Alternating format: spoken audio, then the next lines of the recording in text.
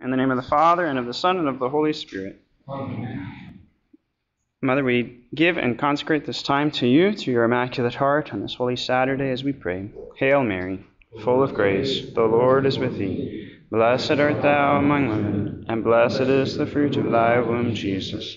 Holy Mary, Mother of God, pray for us sinners, now and at the hour of our death. Amen. Saint Teresa of Avila, in the name of the Father, and of the Son, and of the Holy Spirit. Amen. Feel free to get up and get more food as you like during the talk. There's no, it's not like there's no rules, but, so you can be flexible, okay? Especially if you want to put money in the donation jar. You can get up any time for that. All right, last week we talked about the idea of salvation, the idea of heaven and hell. As such, we talked about the church's continual teaching about the reality of hell and the existence of hell, not as simply like a theoretical possibility, but as an actually existing thing.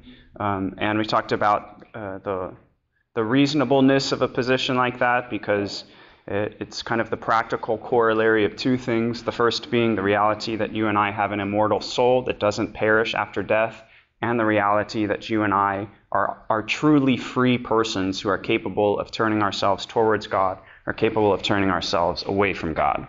So the fact that you and I are actually free, and the fact that we have an immortal soul logically lends itself to the concrete belief of the reality of hell. So we talked a little bit about that last time, and today we're gonna talk about what salvation looks like for Catholics. So, this is a talk about salvation for Catholics, which is presumably everybody here. If you're not, you're super welcome. First, here are a set of principles that I think ground the question. This is obviously a massive question, and so we're going to just look at it from a specific angle. We'll keep the same ground rules kind of as we had last time, which was if you have a clarifying question, something that wasn't clear that I said, which is not unlikely, go ahead and raise your hand, and I can try and clarify it. And then at the end of the talk, if there are more kind of speculative questions, what you might call Dan Gannon questions, we can ask those at the end.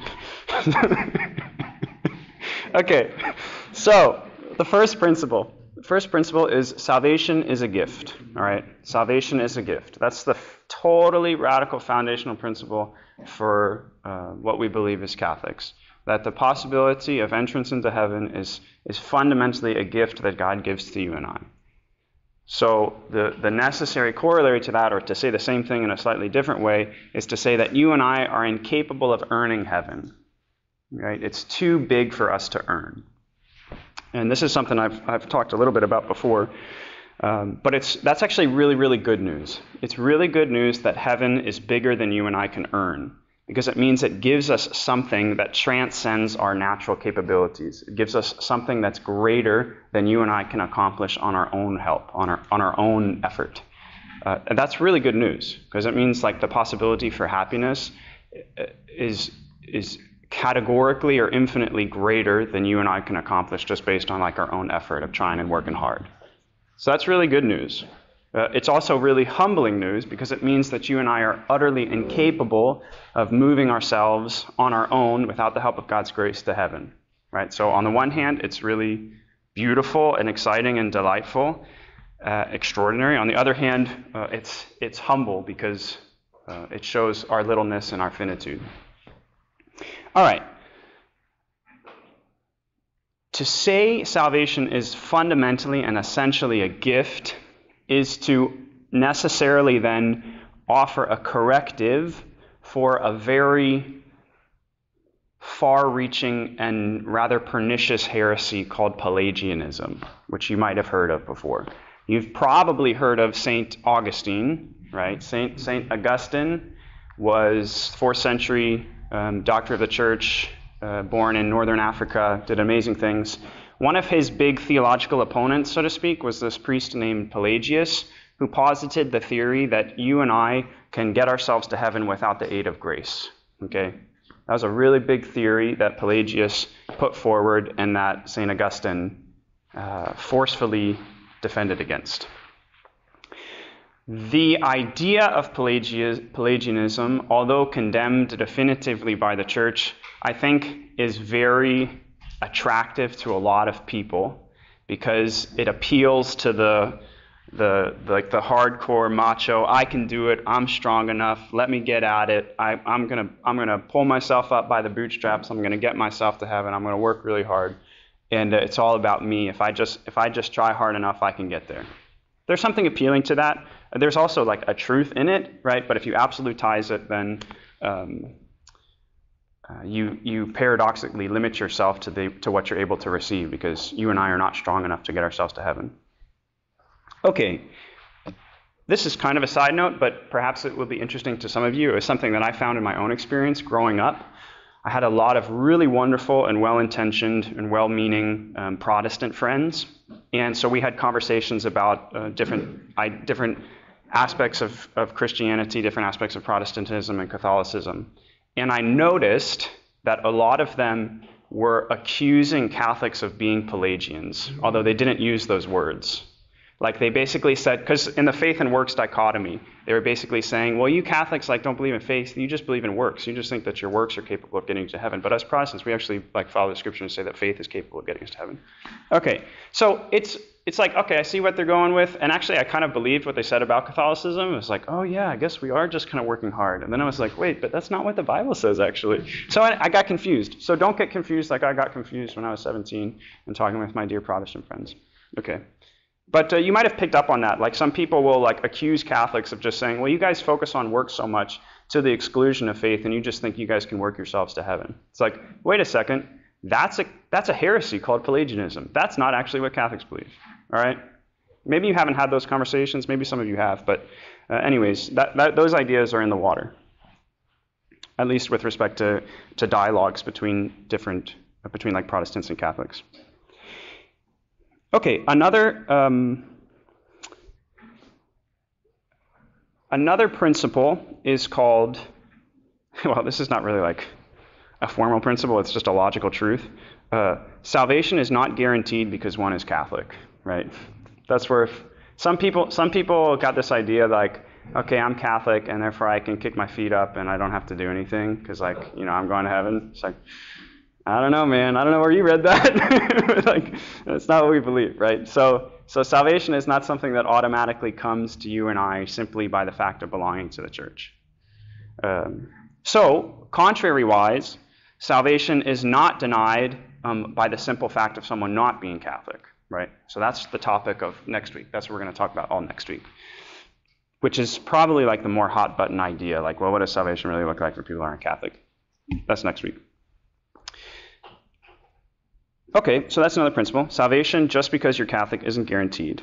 But here's a correlating idea or a correlating principle. Salvation is much more easily ascertained by those who are Catholic, right?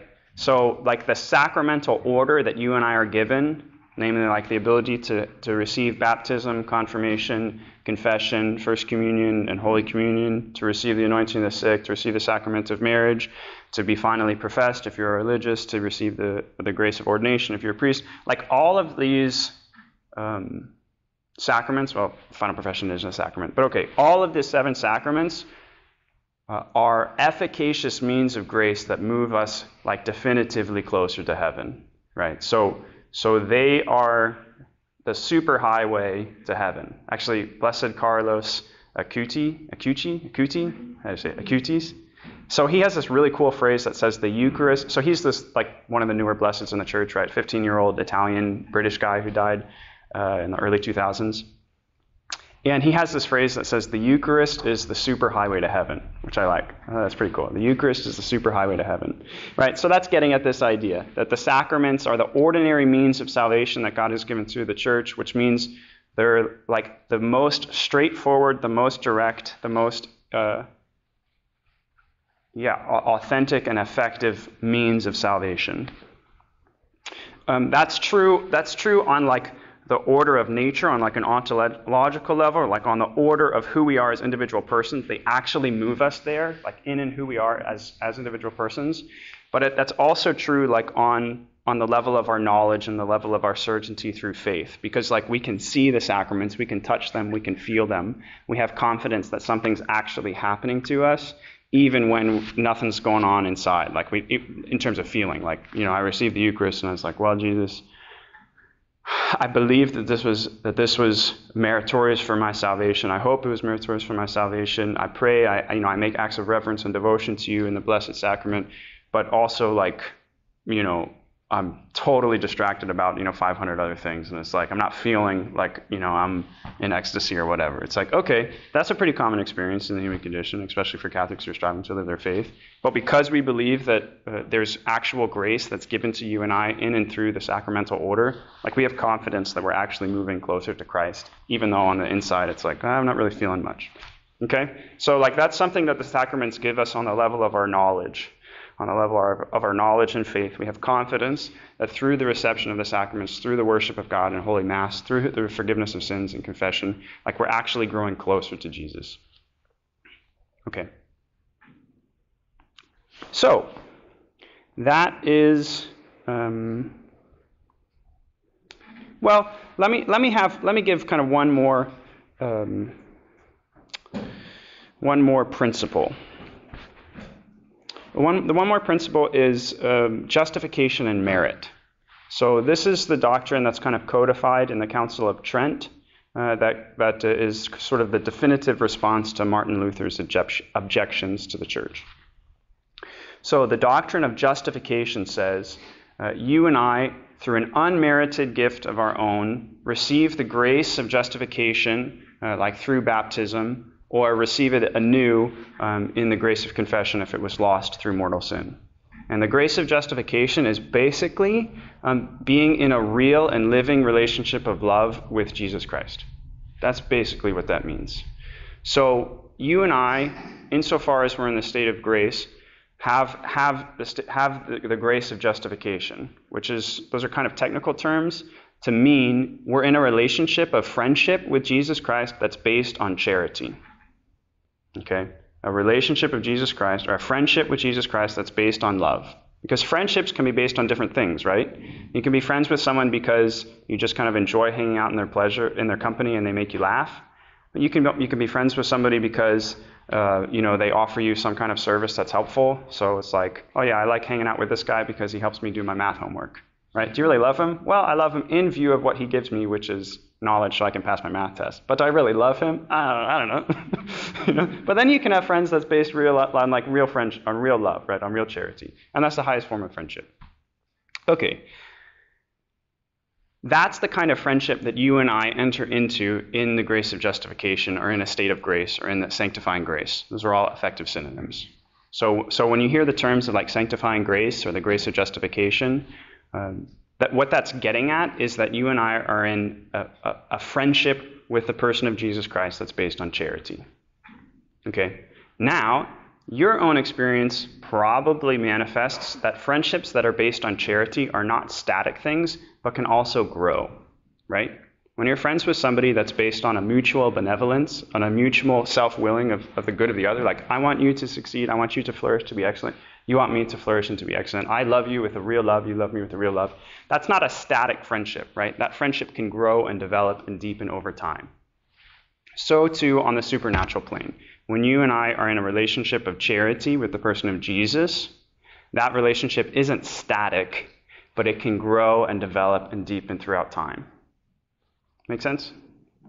Okay. When that relationship grows and deepens and blossoms throughout time in the order of charity, that's called merit.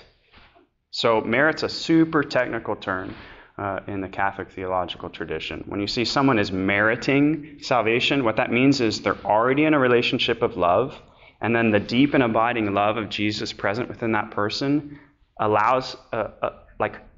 becomes a real living part of that person that simultaneously allows that person to work through his or her own authentic humanity to grow in a relationship of love with Jesus.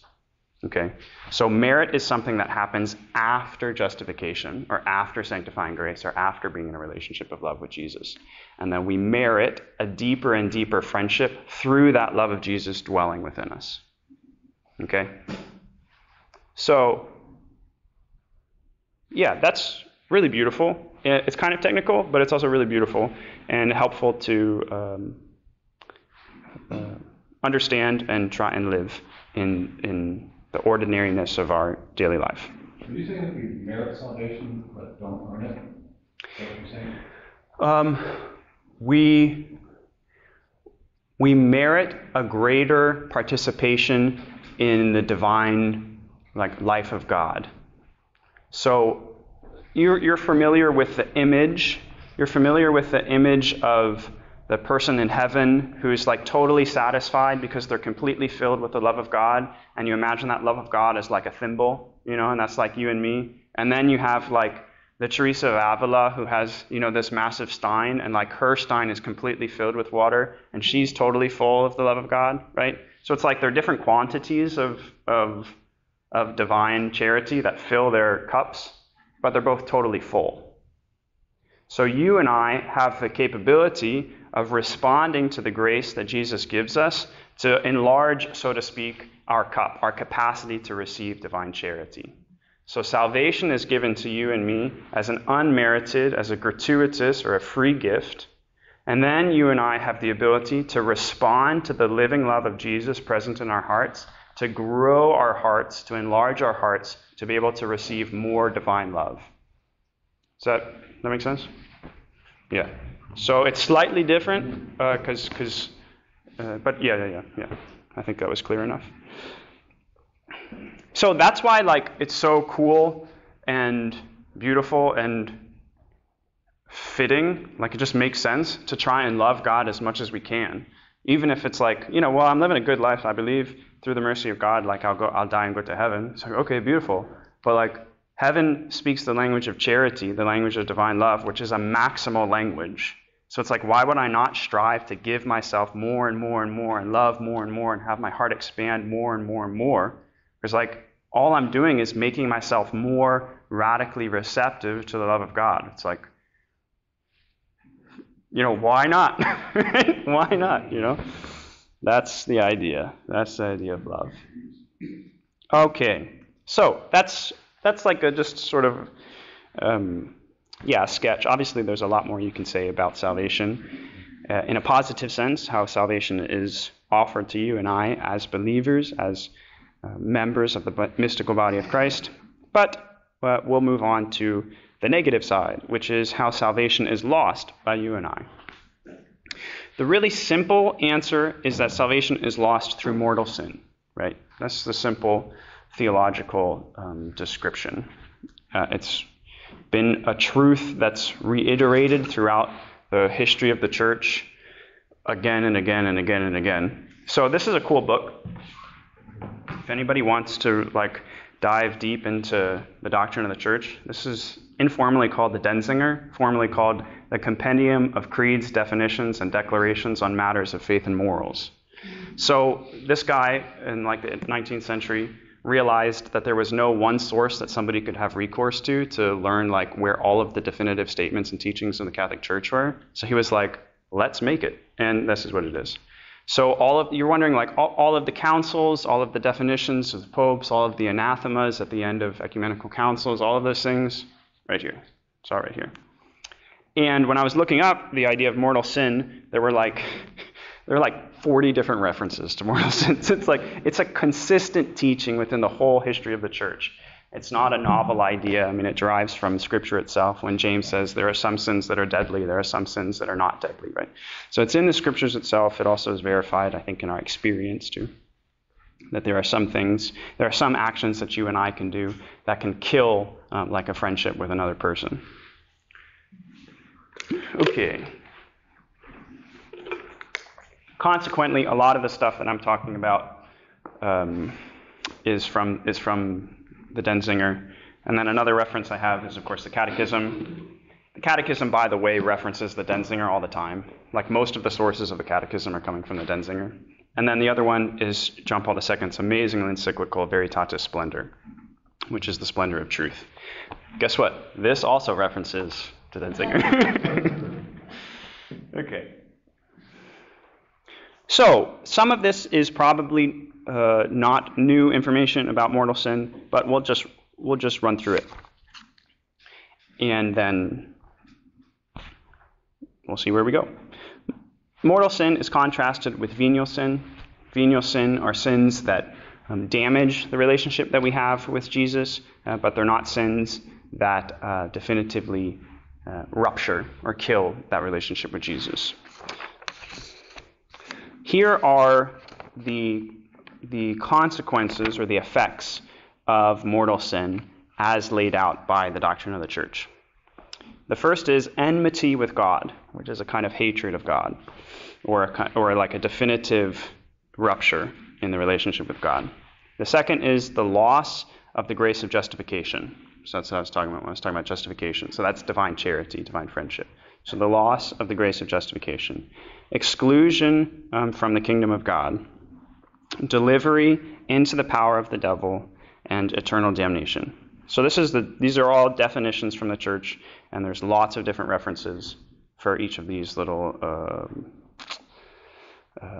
consequences. So you'll note that it's kind of saying the same thing from different perspectives. Like if it says exclusion from the kingdom of God and eternal damnation, those are logically saying the same thing, but just from different perspectives, right?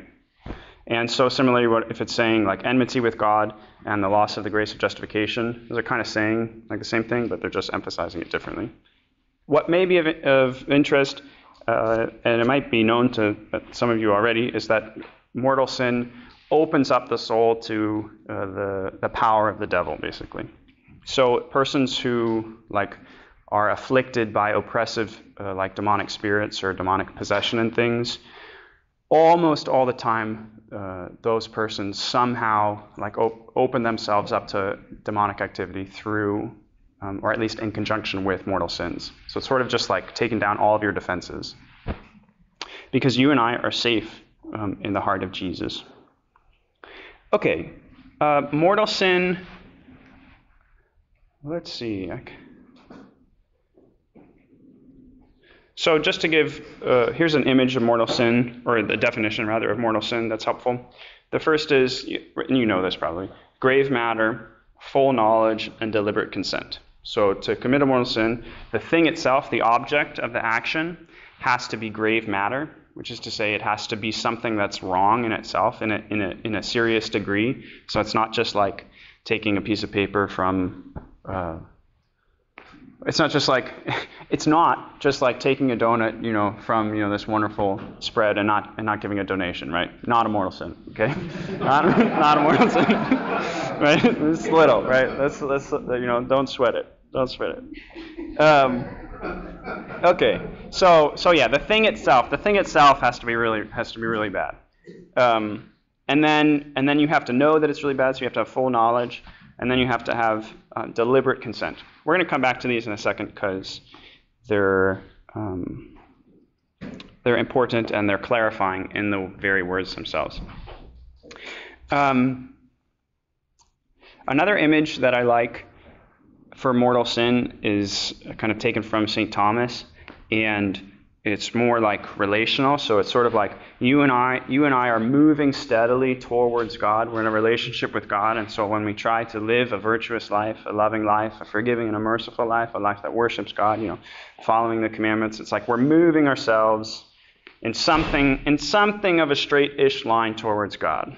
And then venial sin is kind of like, well, I veered off a little bit, but then I came back on, or I tripped, but I'm still kind of moving forward. It's like I'm going in the general right direction. I made a little bit of a wrong turn here, so I'm not quite oriented towards my end, but eventually I sort of steer myself back, okay? Those are what venial sins do.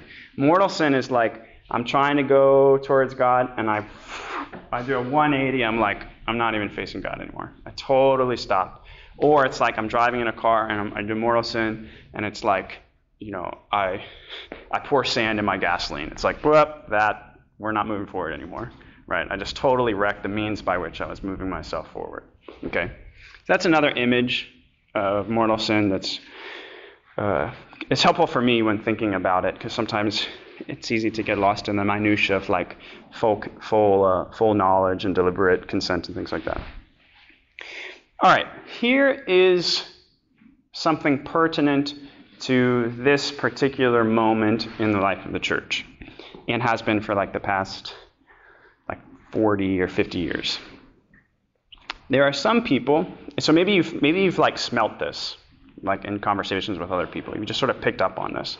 Some people either deny the validity of mortal sin, like they deny that this is a helpful thing to talk about, and so they'll just be like, I know the church clearly taught all of those things, but we don't really need to have like a definitive or continuous set of church teachings, and so we can just sort of say, cut, we're starting over, and we're going to teach things that conform more to like the spirit of the age. We're going to be really like contemporary and speak the same language that the people are speaking, and while kind of rejecting and forgetting about the need to have any kind of historical continuity with respect to truth. So there's some people who are really advocating for that. Part of them, if you guys were here last week, are doing so by having a vague recourse to this Kantian critique of metaphysics, right? Where they're saying the things that we say don't actually line up to reality in itself. And so it's like, yeah, I know the church taught these things, but all of these truths, like the truth of Jesus being fully God and fully man, those are time-bound ideas that don't have a universal extensivity. So it's like basically the appeal to saying every truth claim you can ever make is perspectival, is dependent upon your perspective. You can never make a truth claim that is true for all time and all places. And therefore, all of the doctrine of the church that was painstakingly developed for the last 2,000 years is a time-bound, contingent truth that doesn't actually extend through all time and place. Okay, that's heresy, okay? Don't believe it. That's totally wrong. And it'll get people into a lot of trouble. It also ultimately undermines any kind of authentic capacity to be able to have a conversation about something that's true at all, right? It's just like, it's a really sneaky form of relativism, all right? And some people can slide into this in very subtle ways. So that's not true, okay? Not true. But some people think it, some people believe it, and some people then apply it to the idea of mortal sin. Specifically, they apply it to the idea of intrinsically evil actions, right? Because intrinsically evil actions is saying this specific act is wrong in all times and all places, right? It's a universal truth claim. Okay. So some people deny this. Some people deny the validity of mortal sin.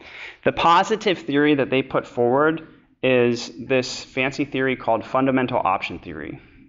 So that's the negative, all right? This is the negative proposition that some people put forward, saying the distinction between mortal and venial sin isn't really valid. Don't worry about it. It's not something like, that was a time-sensitive thing. Forget it, Then other people put forward this theory, this positive theory, so to speak, called fundamental option theory, which came out of, Karl Rahner didn't really posit it himself, but people took his ideas. Karl Rahner was a theologian in the 1980s.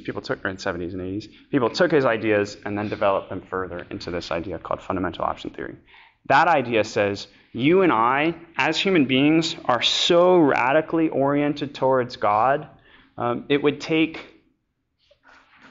an effectively impossible act of the will to be able to turn ourselves away definitively from God.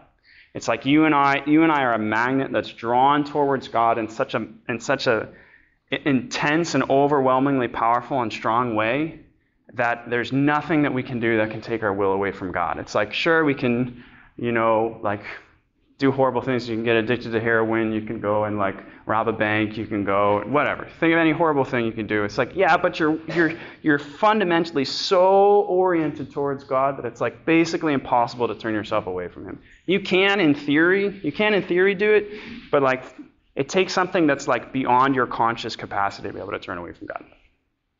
Okay, our dear friend John Paul II wrote this encyclical in part to condemn this position. Okay, so one of the amazing things about this encyclical is the way in which it responds in a very clear and forceful way to the idea of fundamental option theory. Have you guys heard of that? This idea, or have you smelt it? This idea that someone can be drawn to heaven and base. So here's a way that it might get translated today. everybody's basically going to heaven if you're a generally good person, right? If you're a generally good person, then you're going to go to heaven. That's the translation of this idea. And you see how it's the translation, right? The theory, in a high theological sense, says there's something fundamentally theological about the human person that is drawing him beyond like his conscious awareness towards God in a definitive and in a certain way. Here's the really fun term. This is Ronner's term. Each person has a supernatural existential dynamic of grace. That's like the super fancy theological term. So this is just to say there's really like high level theological ideas here that trickle down in super, super practical ways. So like that formal term says the human person is effectively constituted in grace. Like what it is to be a human person is to be constituted in a relationship of divine charity with God. That's like the... That mean we wouldn't be accepted if that were the case? That is exactly true. So Donovan, that's why I called Mr. Wilson, sorry. So Donovan astutely mentioned that the corollary of that idea is that you wouldn't really need sacraments because everybody is already constituted in a divine friendship with God that's on the level of the definition of their being, right? So that's the exact corollary to that position. You don't need the sacraments, you don't need the church. Exactly. If you don't need the sacraments, you don't need the church. And if someone's already constituted on the level of their being in a relationship of charity with God, like you don't really need evangelization, right? It's like everybody's already got it. So this is where you get into Ronner's famous theory of the anonymous Christian, if you've heard of that idea. So everybody's anonymously Christian because they're co-constituted on the level of their being in a relationship, in a graced state. Right? Then there's so much sin in the world. Huh? Then there's so much sin in the world. Yeah, but sin, according to this theory, layers on top of the more fundamental reality of being in a graced state of charity with God. Look, I don't think it's true. I'm just saying that like it's a quasi-impenetrable theory once you accept it, because it says on the deepest level of your being, you're in a state of grace, as like almost a natural idea. Yeah. And it doesn't take into consideration our free will, right? Because we choose to love. In practice, this theory doesn't really account, I think, helpfully or authentically enough for your freedom. In theory, it accounts for it. Like in theory, it says, oh no, somebody in theory could make a fundamental option away from God, but like in practice, they never give a specific answer of like when that might be. You know, so popularly we could think of like the super bad people in the 20th century, and we could say this person did it, this person did it, that person did it, but nobody's really like practically making those claims. Certainly, no one is making them on a wide scale level. What does Ronner base his theory on? His viewpoint as belief for that? Ronner's trying to develop. He's trying to develop like a theological vision of the human person in a way that accounts for like the rich diversity of cultures and the novel development of psychologies and different sciences, and he's trying to do so in a way that like accounts for the fundamental claims of Christianity while also trying to like be in a deep and profound dialogue with other Christian and non-Christian societies. Yeah. So one of the best descriptions I heard of Ronner from someone who knew him way better than I was is that 90% of the time he asked the right questions and 10% of the time he gave the right answers. Yeah. So like he's motivated. Personally, he was a really devout guy. I don't want to just like, critique Ronner, but personally he was a really devout guy, and was really trying to answer the very pertinent and timely questions of the day, and identify those questions really well. But then the theories that he put forward were a little bit too.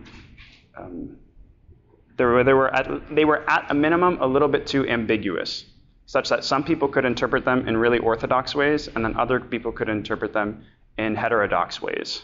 And so whether or not Rahner is like personally wrong in the things that he said, loads of people took his ideas in very heretical ways, and then based their beliefs off of him. So that's sort of like a charitable way of interpreting Rahner. It's like he probably, or hopefully, didn't see or intend any of these ideas, but loads of people who followed right after him took those ideas and ran with it. So if you like scholarship, well, no, we'll talk about that next week. Okay.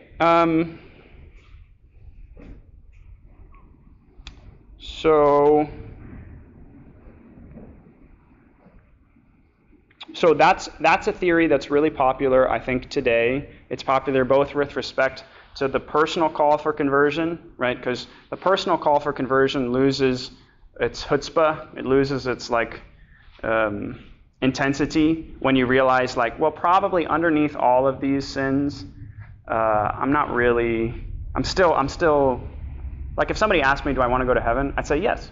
So I'm good, right? Because, I'm consciously choosing, I want to go to heaven, even if, like, the content of all of my actions is contradicting that. But if you ask me, I want to go to heaven, so then I don't actually have to, like, change my life because I'm choosing heaven, right? That's not a consistent view in terms, like, right? You realize that's not, like, integral in terms of the human person. But if people have this vague general notion of being impelled towards heaven, then you don't necessarily need to, like, dig underneath it. So it affects, like, the personal call to conversion, and it also radically affects the personal call to evangelization. Because, like, if that's true for me, that's probably true for, Joe Smith over there, who's not Catholic, right? He's probably also moved in a definitive way towards grace. So, okay. Joe Smith was Mormon. He was Mormon. He was Mormon. That's funny. I was thinking of Mormons, but I guess that's why, because Joseph Smith.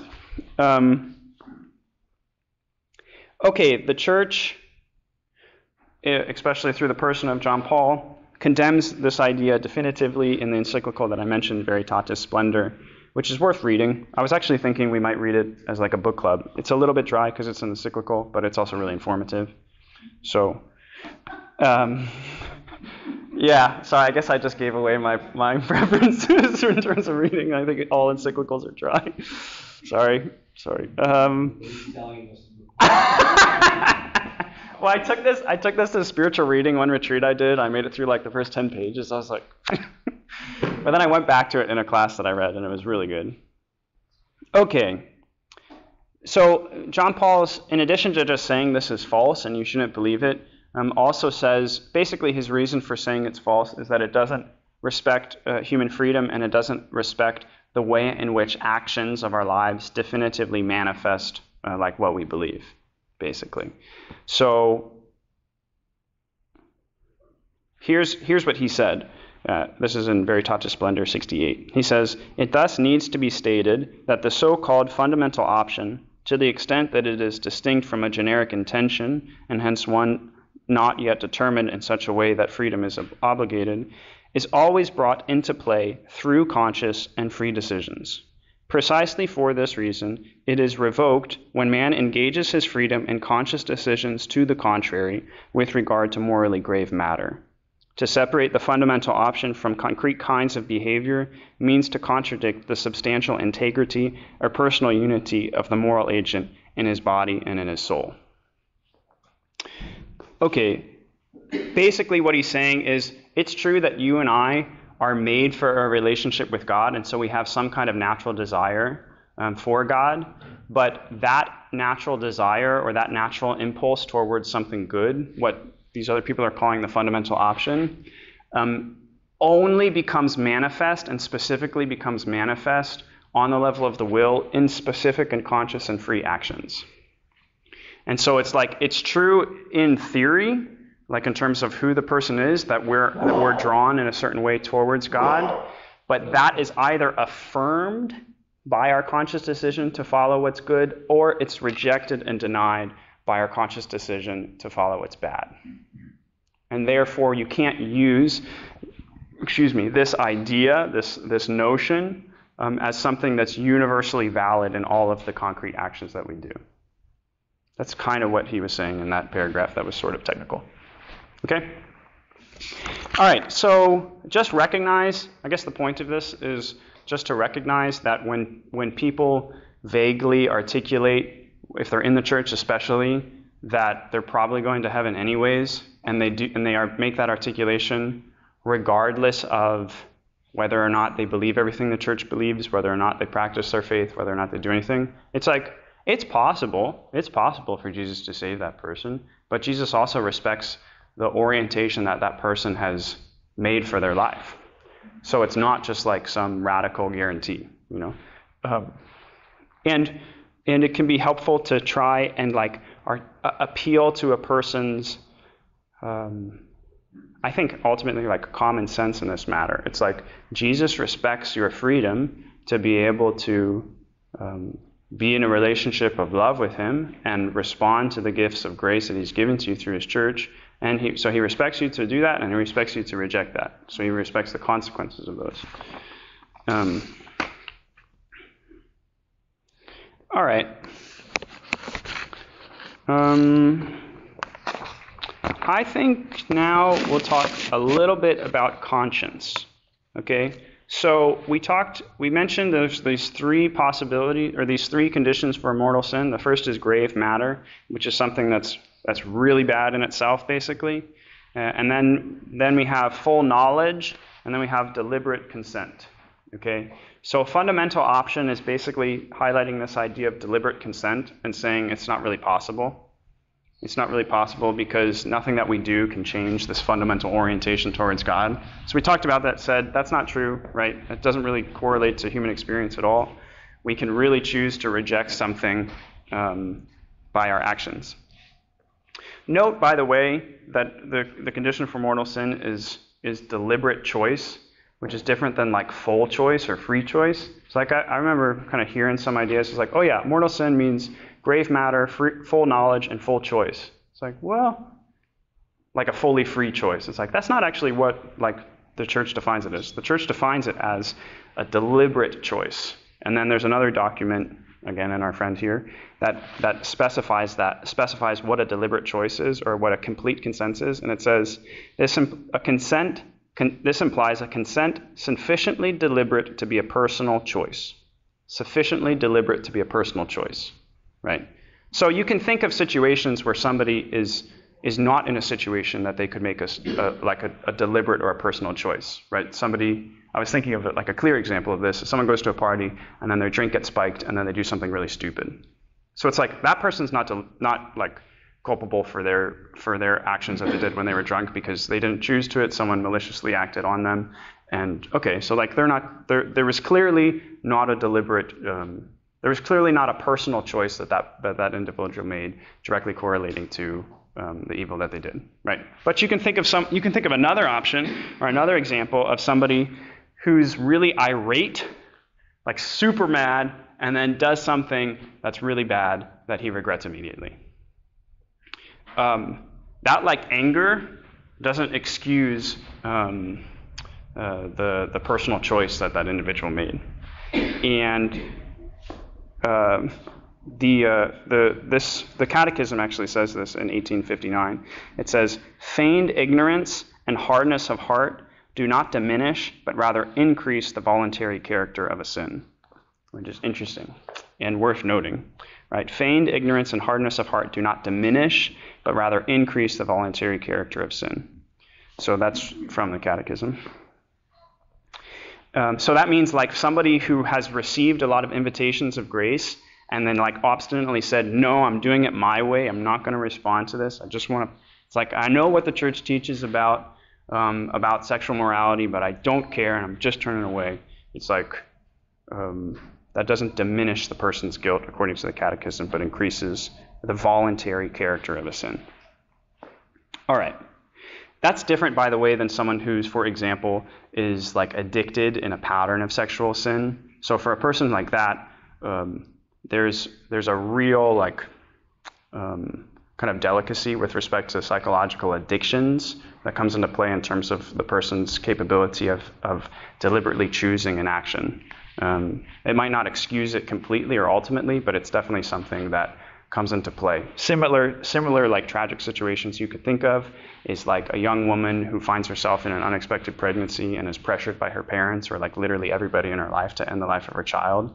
It's like the psychological state that she's in is probably so radically like fragile or jeopardized at the point to which she's personally culpable for that. Let's just say it wouldn't be surprising if her personal culpability is really diminished because of the super like fragile psychological state that she's in. Okay. What's important though is to then say it's still an intrinsically evil action and is probably going to have super serious consequences in terms of her like psychological health and development throughout the course of her life. So it's like, while it's probably the case that subjectively she's not personally super culpable for that action, that's not to say that it's not going to have a super, super negative or like, consequence on her capacity to develop in a virtuous or in a healthy way. Right? So those are different things, okay? But, Steve, it doesn't change your guilt, the level of the guilt. I think that's exactly what it changes, actually. I think her personal culpability, that's what I mean by guilt, could be diminished or increased depending on like her. The fact that she got pregnant is still moral sin. Yeah, sure. Well, okay, yeah, depending upon the state and depending on the manner in which like she was impregnated. Like it's yeah. I mean, it's possible that she was taken advantage of, which is obviously another evil attitude and evil. Yeah. Huh? That's a question between she. Sure. Yeah. I mean, yeah, specific moral cases are hard to judge in general, but it's possible to at least derive like principles from them.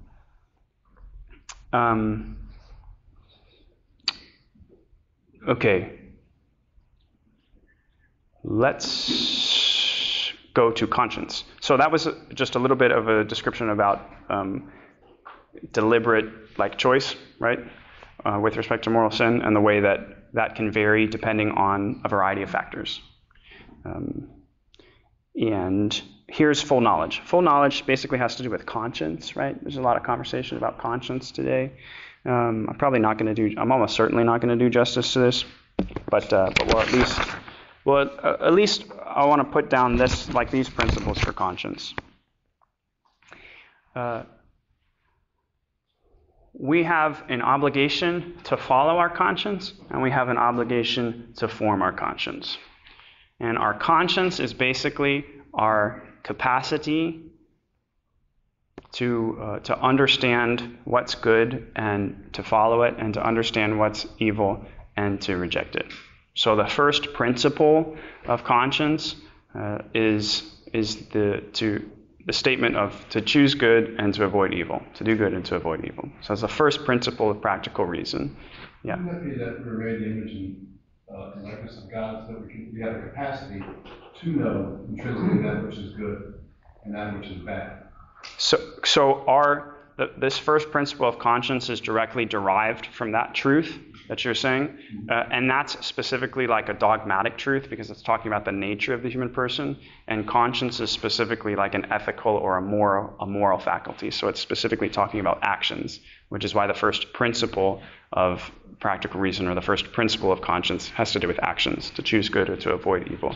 But the fact that we have the ability to perceive that and to know that is derived from something prior, which is what you're referring to. Okay. So that's basically what the conscience is. Actually, John Henry Newman has a really cool, I'm going to quote it because I think it's really cool. John Henry Newman has a really great description of what the conscience is. If you like reading, John Henry Newman's a really cool person to read, by the way. St. John Henry Newman. He was an Anglican priest who converted in the 19th century and became a cardinal and a saint in the Catholic Church. 19th century. I say then that the Supreme Being is of a certain character which expressed in human language we call ethical. He has the attributes of justice, truth, wisdom, sanctity, benevolence, and mercy. As eternal characteristics, in his very nature, the very law of his being, identical with himself. And next, he became creator. He implanted this law, which is himself, in the intelligence of all his rational creatures. The divine law, then, is the rule of ethical truth, the standard of right and wrong, a sovereign and irreversible absolute authority in the presence of men and angels. The eternal law, St. Augustine says, is the divine reason or will of God, commanding the observance, forbidding the disturbance of the natural order of things. The natural law, says St. Thomas, is an impression of the divine light in us, a participation of the eternal law in the mind of rational creatures. This law, as apprehended in the mind of individual men, is called conscience, and though it may suffer refraction in passing into the intellectual medium of each, it is not therefore so affected as to lose its character of being the divine law, but still has, as such, the prerogative of commanding obedience. He said so much in those 4 sentences, right? He said a lot right there. So he said God in himself is the eternal law, because God himself is what we call mercy, wisdom, justice, truth. And so he is, we describe God as being moral, as being ethical. And then God implants that ordered existence in creation. And so we have, things should be good, right? A tree we know is good because it achieves its end of sprouting up and falling acorns and reproducing and things like that. And a person we perceive as good by achieving their end of living out reasonably and virtuously and ethically. So this idea of God as the eternal law is implanted in nature as what we call the natural law, and then the natural law is instantiated in each individual mind as what we call conscience. So conscience is kind of like the personal participation in the natural law, and the natural law is the participation in the eternal law. Okay, and so conscience is coming directly from God, which is why John Henry Newman has this super famous phrase of calling conscience the aboriginal vicar of Christ, which is a cool phrase. All right, so that's the aboriginal vicar of Christ. So the original representative of Christ on earth is in the conscience. Yeah. Is there a way to share that whole quote with all of us? Sure. Next time, I'll print out them and then distribute them. How's that? Thank you. You're welcome. What Cardinal Newman said was in rational creatures, yes? Correct. So politicians wouldn't have to. It's a subject of intense debate.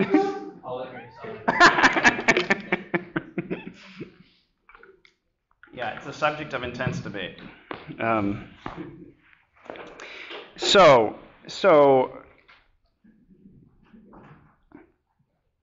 Yeah, basically, if you wanted to translate it, you'd say the conscience is the capacity that you and I have to know what's right, and then because we know it's right, it obliges us to do what's right. How about talking about how the concept can be given? How we just you're getting the zero in on that. Totally.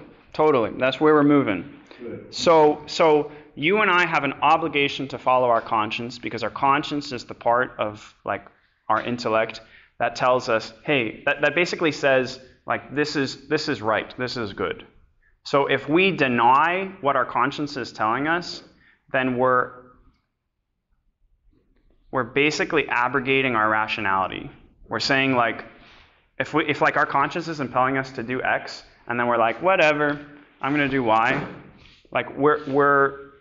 we're denying our capability of knowing things. We're radically diminishing our dignity as individual persons. So you and I are obliged to follow our conscience.